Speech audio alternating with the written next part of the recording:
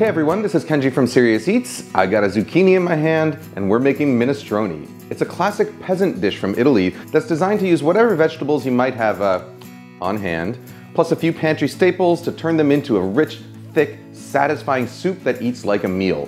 Here's how we do it. Beans are the backbone of this soup, so we're going to want to start with dried beans, which have better flavor than canned. Soak a half pound of cannellini beans in salted water overnight, drain, and put them in a pot with half an onion, a carrot, a couple stalks of celery, a couple cloves of garlic, a rosemary sprig, and some parsley.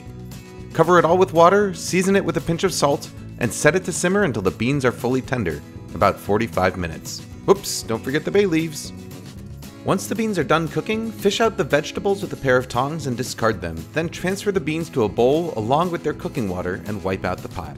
Add a couple tablespoons of olive oil to the empty Dutch oven, then add a finely chopped onion, carrot, and a couple stalks of celery. You can also add a few ounces of diced pancetta if you'd like, as well as some fresh herbs like rosemary or parsley.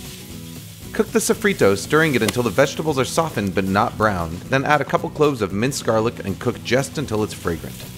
Next, add a pound of peeled, seeded, and diced Roma tomatoes. You can also use canned tomatoes if ripe fresh tomatoes aren't available.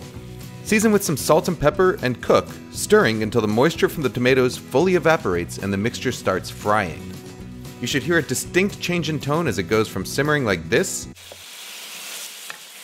to frying like this. Now return the beans, they're liquid, plus enough water to add up to 2 full quarts to the pot, along with 3½ ounces of pasta. If you've got a Parmesan rind on hand, now would be a good time to break it out. There are no real hard and fast rules about what vegetables you should use in a minestrone, but I'm using a zucchini, a summer squash, and a big fanful of chopped green beans here because that's what I had on hand. You can find a list of potential ingredients along with their cooking method in the article linked in the description. Simmer the vegetables just until they're softened, then add a few ounces of roughly chopped greens like spinach. Now cook the soup for as long as you'd like. Just a few minutes for a brighter, fresher soup, or up to a couple hours for a thicker, heartier soup. If you plan on cooking for a few hours, just leave the pasta out until the last 10 minutes. Serve with some fresh herbs sprinkled on top and a drizzle of extra virgin olive oil.